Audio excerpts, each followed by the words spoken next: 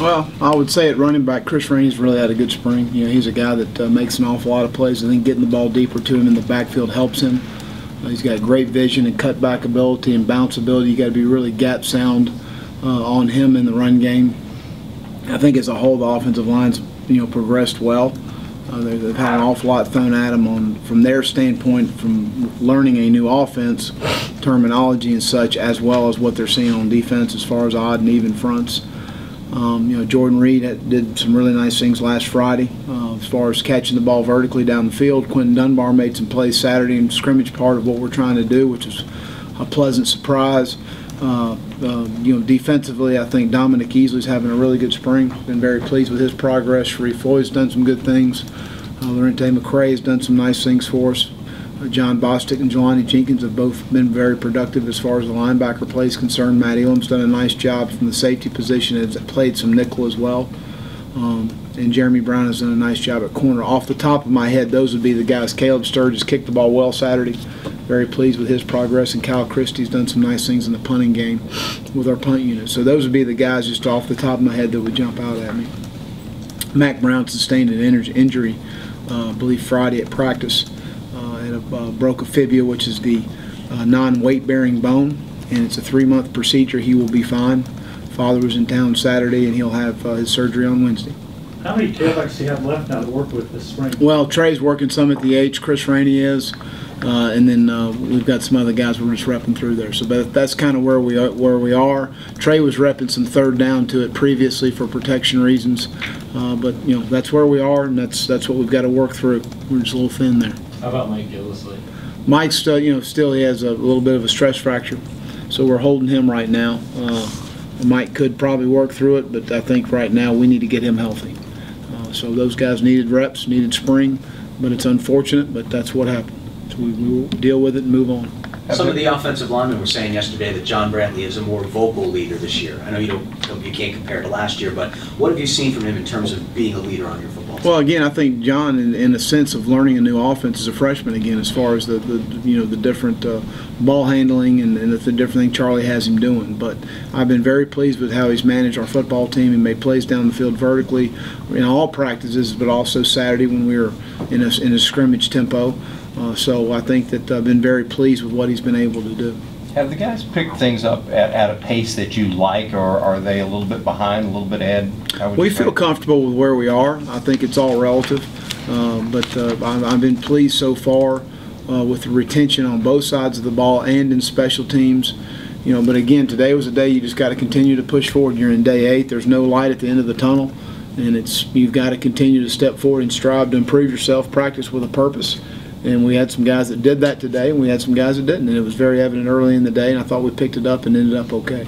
Is it looking more and more like Brantley's going to be the guy in the fall, or is it still too early to tell? Well, again, I think John's had a good spring, and I think he's playing well right now. I think he's doing a nice job managing our offense. Again, but we're in practice 8, and we've got a lot of time to go. Can you talk about what you've seen out of Tyler and Jeff so far? I think both of them have made some plays. I think Jeff is a guy that should be getting ready for the prom right now. So I think we all need to keep that in mind as far as what we're doing. But as far as the ability, the athleticism, the arm talent, the mental capacity to learn and to do things the right way are all there. It's just he's in his 8th college practice, and he's got an offense where there's a lot on the quarterback as far as at the line of scrimmage, making the right checks, getting in the right run, getting the right protection, taking the ball the right place. I mean, there's a lot going through his mind right now, on top of the fact defensively he's seeing an awful lot of looks. And Tyler's done some nice things as far as the pocket movement things and managing our football team. So I think that there's been some bright spots in both of those guys and a bright future in both of those guys. Do you have a goal for when you'd like to know who your starting quarterback is, like going into August camp or anything like that? Well, I think you know when it happens, and I think that we'll continue to work through that. But right now, John would be that guy based on where we are. What kind of shake is Brissett going to get when he gets here? Just like anybody else, if he comes in and he's the best player at his position, he'll play. He'll start. I mean, we're going to play the best players. We're going to play the players that give us the best opportunity to be successful and win football games. So he will be given every opportunity in the world. Well, is your defense ahead of your offense right now? Typically in the spring, the defense is usually a little bit ahead. Well, I think, just from the standpoint, we're both on a huge learning curve right now. But I don't know that I would say one is ahead of the other. I don't. It's hard to say that. We're cross-training a bunch of guys at different positions. We're not getting ready for a game. It's not about winning the drill.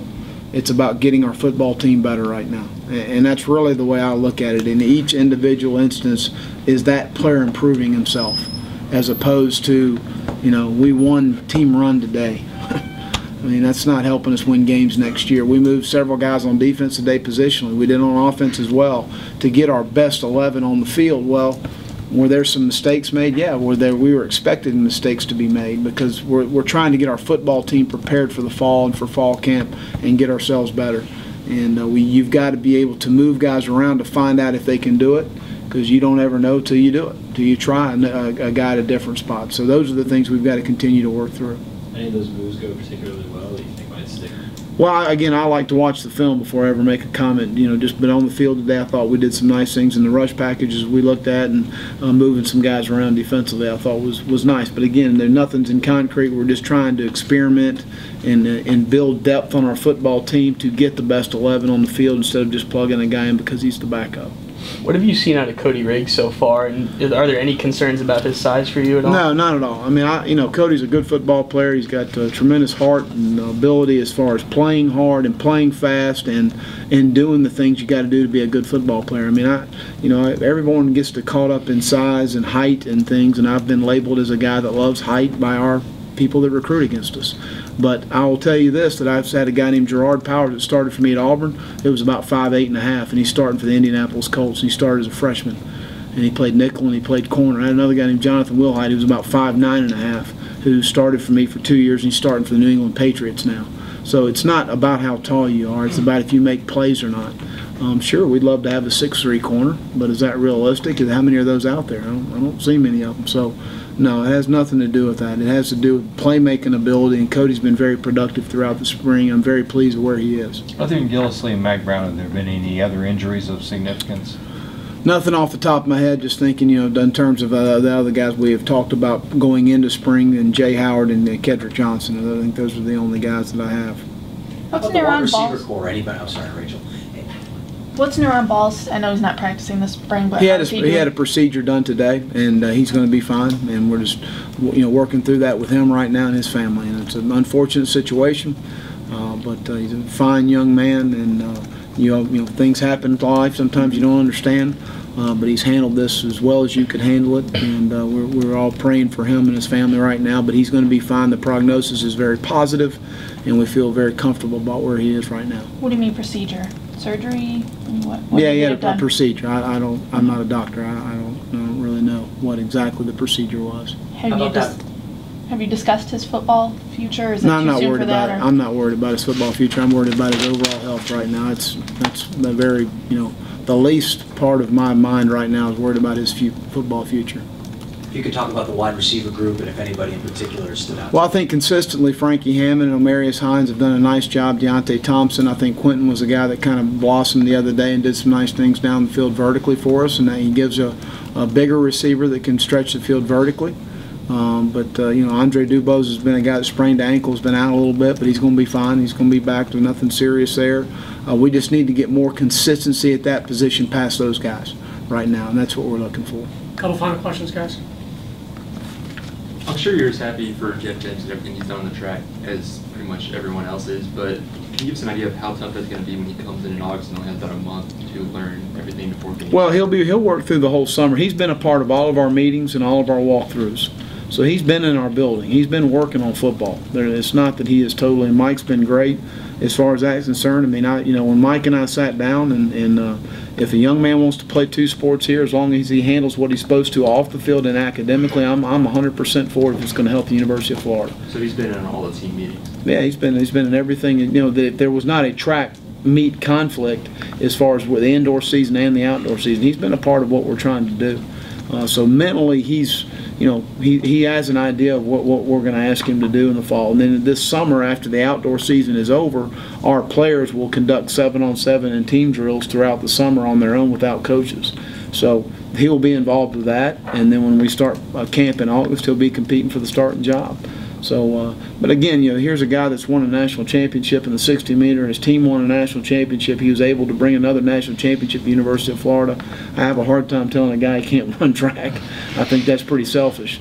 So I think that that's a very positive for the University of Florida. It's positive for Jeff Demps. It's great for us. And so I'm very happy he's had the success he's had, and I hope that he does it in the outdoor season as well. And I don't think mentally he's going to be so far behind that he won't be fine in the fall. I really don't. And I think that he's been a part of our meetings and what we're trying to do schematically. Final question, guys. Possibly talking to him and having to sit down with him about choosing track over football before the season even starts. Has that crossed your mind at all? Before the football season starts, that he starts thinking maybe professional track is the way to go. Have you even thought about? Well, no, he's playing his senior year. He's going to play his senior year at Florida, and after that, that's his decision.